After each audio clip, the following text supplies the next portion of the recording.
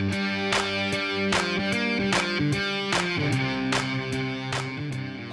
we talk about risk factors for injury in baseball. And again, guys, everybody here, I'm going to be some straight talk. I'm probably ruffle some feathers, but I don't really care. You need to hear it, and I'm going to go through some of that stuff. Talk a little about injury prevention programs and kind of what they should entail. And talk about weighted baseball that is hotter than summer right now. And there's a lot of internet marketing gurus. I think you guys probably know what we're talking about. I'm naming the names, but they're part of the problem. Talk about pain and soreness rules and get that allowed to you. Again, I don't know if this is a good or a bad thing. My kids are complaining about, should I be worried, should I not? We'll talk about that.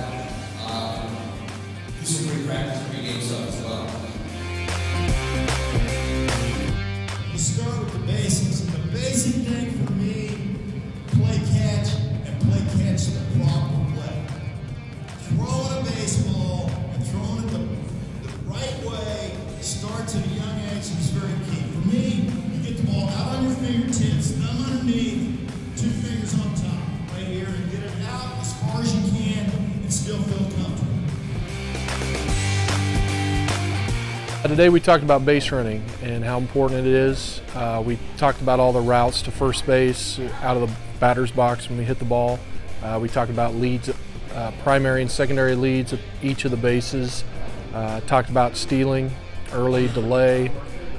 We talked about routes from first to third, from home to second.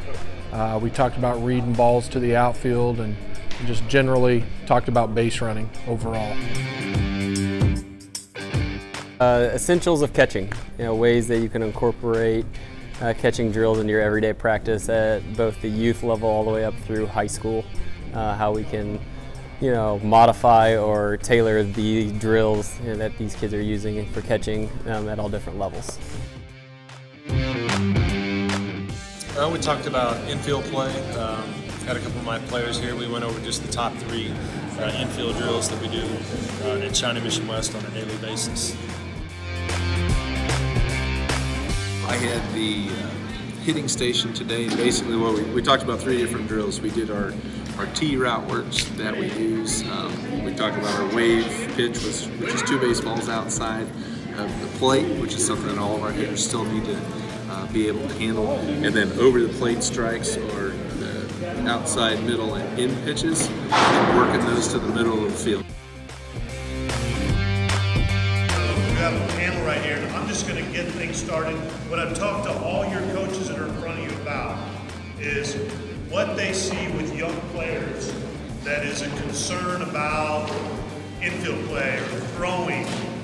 What are 1 or 2 problems we see with pitching or throwing in general, catching or hitting?